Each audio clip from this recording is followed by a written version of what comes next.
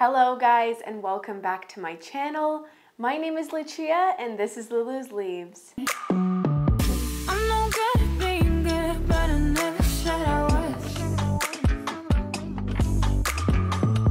And I feel misunderstood because I'm trying hard to love. In today's video, we are going to be going over some controversial plants and I am going to be spilling some tea. I do try to avoid drama on my channel, and while this video isn't going to be drama-centric, I definitely want to get the word out about the topic that I am going to be discussing in today's video. I'm going to be going over some plants that I have recently seen being relabeled, and they're not being labeled for proper reasons. They're being relabeled to make more money.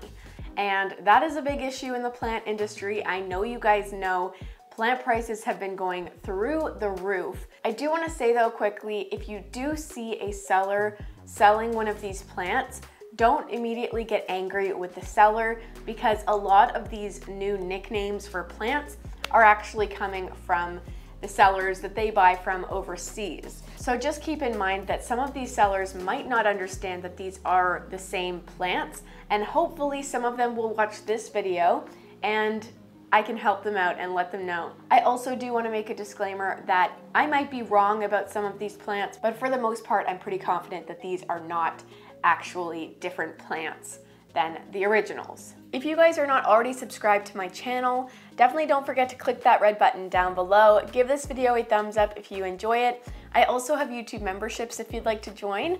There's an awesome Discord group chat available and you gain access to some extra content at the lowest tier now. So definitely if you're interested, go check that out by clicking the join button or the link in my description down below. Lastly, I wanted to thank the sponsor of today's video, Plantea.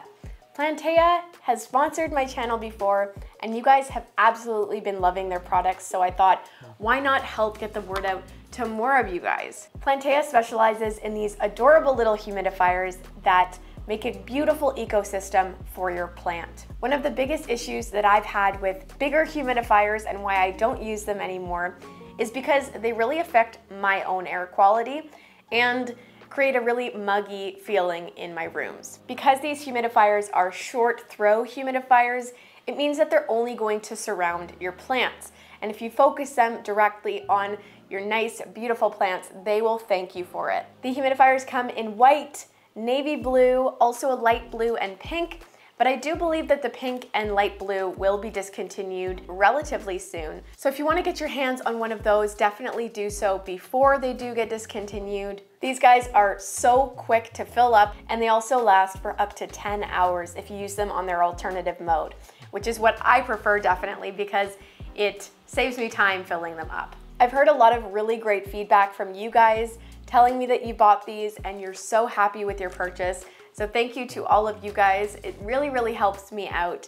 And I'm so happy that you guys are loving your humidifiers. But if you haven't already got your hands on one of these guys, check out the link in my description. There's currently an offer to buy two and get one free. And I believe that it's only running until the end of this week. So definitely take advantage of that while you can. If you are trying to raise the humidity level in your entire room, I do recommend that you get more than one of these because they are short throw. They are only going to affect the plants within their vicinity. If you guys have any questions about the Plantea humidifiers, leave them down below. I'll be happy to answer them and I will get back to you as soon as I can. But yeah, thank you again to Plantea for sponsoring today's video. So the first plant that I want to talk about is one that a lot of people have gotten sucked into.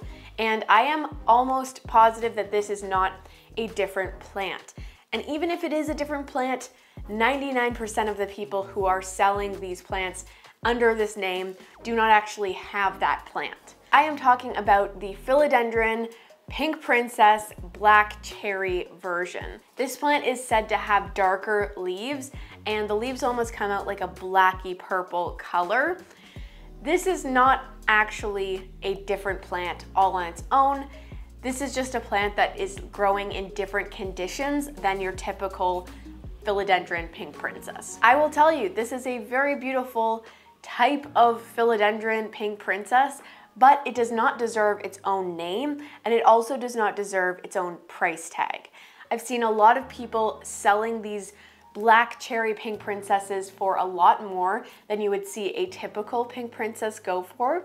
And that's just really, really sad considering the prices of pink princesses have shot through the roof on their own. I definitely do think that the pink princess market is calming down a little bit as of recently, but this black cherry pink princess is still looming, and it does definitely upset me because I don't like seeing you guys purchasing plants that are identical to ones you already have just because they have a new fancy name on them. And it's not your fault for buying it because obviously it's marketed differently and we want what we want. But anyone can really achieve this look.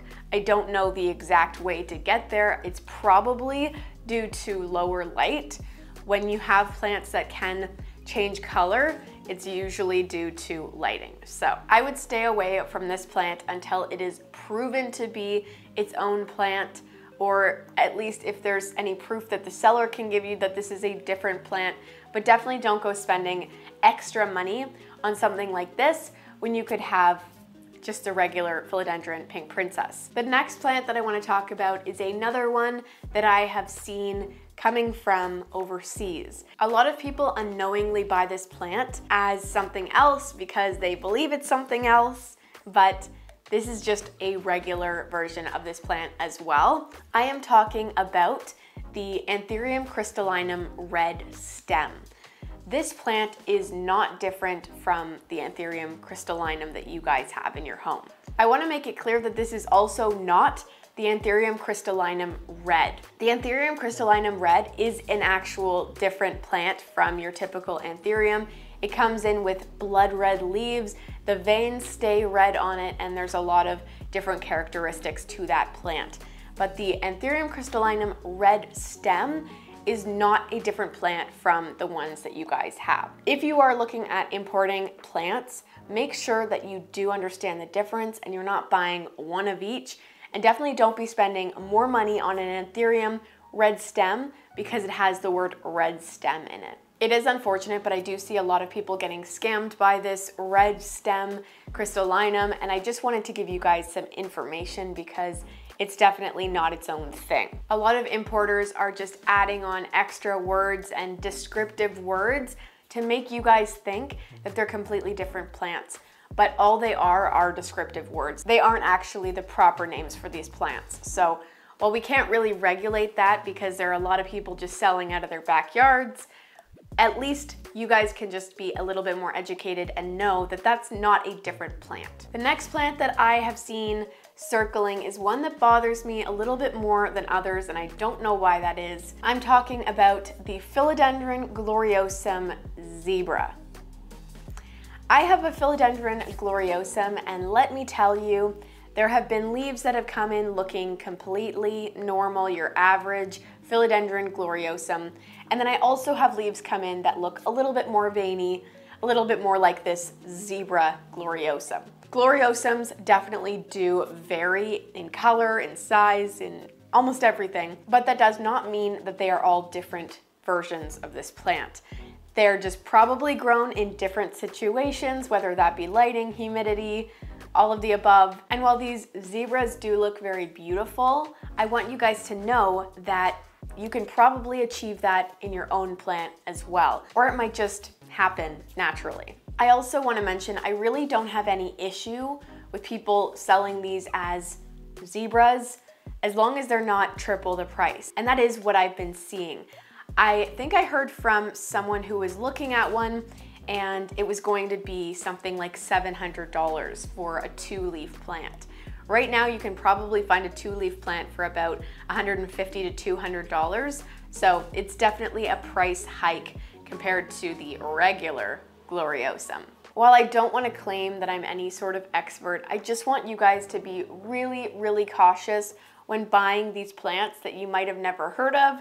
There's probably a reason that you haven't heard of them, and that's because they don't actually exist. This zebra form has been coming out from one specific online seller, and I'm not going to name them, but if you look it up, you can see that most of those listings are coming from that one individual seller. It's very likely because this seller is just trying to make a quick buck and name this plant something a little bit different to capture a few more people's attention. I definitely wouldn't recommend going out and buying a regular gloriosum and also a zebra gloriosum because you will be having the same plant. The next plant that I want to talk about is one that is a little bit controversial as well.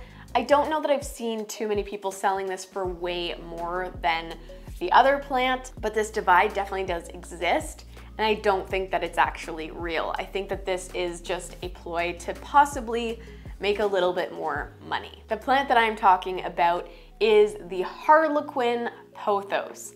This is known as the Harlequin pothos, but it's actually just a lighter and more white Mandula pothos.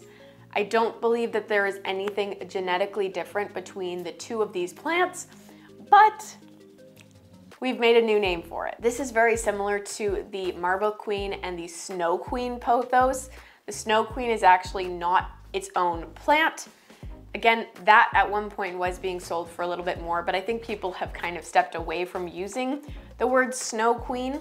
But this is another example of that, where a plant with a little bit more white in it is given a different name and usually goes for a prettier penny. I can tell you from experience that the Mandula pothos varies so much leaf to leaf.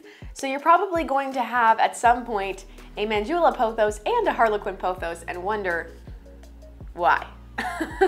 It is because they are the same plant. Don't get sucked into buying a Harlequin pothos for more than you would a Mandula pothos. This is especially prevalent in the United States because right now you can get the Mandula pothos in whatever, a big box store, but this Harlequin pothos is a little bit harder to find. That is not the case in Canada. Mandula pothos are still a little bit more expensive than you would expect, but yeah, just make sure that you're not spending extra money to get a more white plant that you will likely end up with in the future. The last plant that I want to talk about is one that is honestly a huge scam, and it's costing a lot of people a lot of money. Most of the other plants I talked about would only set you back maybe another $100 or $200, but this plant here is ripping thousands of dollars from people's pockets without them truly understanding what they're buying. The plant that I'm talking about is the Philodendron Jose Bueno. This plant is being marketed as the Philodendron ilsamanii over and over again, and it is completely not the same plant. The ilsamanii has very distinct characteristics. The leaf shape is very different from the Jose Bueno, and the variegation is usually very different as well. Unfortunately, a lot of people who don't know about these plants get sucked into paying way too much for them because they're sold as a Philodendron imbi or the ilsamanii, or both. And it's really important that we do educate the public on the differences between these plants because I definitely don't want people getting scammed. I remember seeing a video from Heart-Shaped Leaves. I'm pretty sure that she bought this plant or maybe returned it, but she was almost scammed by this plant as well. And yeah, a lot of the sellers are claiming that that's what they bought them as and that's what they will be selling them as. But in my opinion, that's not proper ethics. And just because you bought something as one thing doesn't mean you should sell it as another, even if you know that it's not that plant. So make sure before you do buy an ilsamanii, if you can afford one, because they usually go for thousands of dollars, make sure that you are putting in the time and understanding the characteristics of this plant before you actually go out and buy one. Well guys, I hope that was a little bit helpful for you guys. I'm sorry if you have any of these plants and you think that they're different. Let me know down below. I'd love to have a discussion about it. If you have any proof that they are actually different, I would love to hear it. But from what I know, none of these plants are different from each other. They're just marketed differently and they may look a little bit different, but they're not genetically different, if that makes sense. If you enjoyed today's video and you want to see more content like this, don't forget to subscribe and give this video a thumbs up. Also, if you'd like to join as a member, you can do so by clicking the join button down below or the link in my description. But that's going to be all from me. Thank you guys so much for watching this video, and I will see you next time. Bye.